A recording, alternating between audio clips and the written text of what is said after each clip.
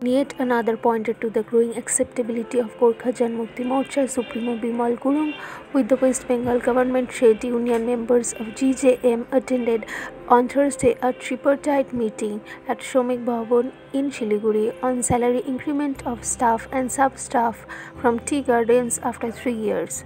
BJP MP from Alipurduar John Barla, Rajya Sabha M.P.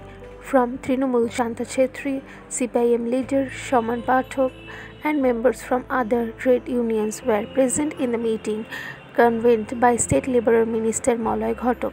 Trade union leaders of Bimal Gurung faction got easy entry while leaders from Binay Tamang faction entered without registration, said Darjeeling Terai Dooars Plantation Labour Union General Secretary Milan Pradhan, who belonged to the Bimal Gurung faction. Pradhan pointed out that the registration of the mother body of the union was with the Bimal Gurung faction of GJM. Accordingly, Pradhan, along with Minister of Gurung faction of the union Suraj Subba and Vice President Harihar Acharya were allowed to enter the meeting hall after due registration, while leaders of union belonging to the Binay Tamang faction of GJM, President Karuna Gurung, Working President J.B. Tamang and General Secretary Bharat Thakuri were initially stopped by the police but later after a few minutes allowed entry. Bharat Thakuri said, "We admit that the trade union was registered by their union but after 2017 it was not functional, so for the sake of workers we continued and renewed in the same name."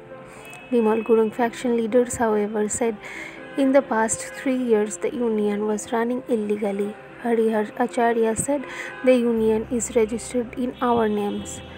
How can they run illegally? The minister has acknowledged our registration and asked to produce the original registration certificate which is with us. In any case, the meeting remained inconclusive.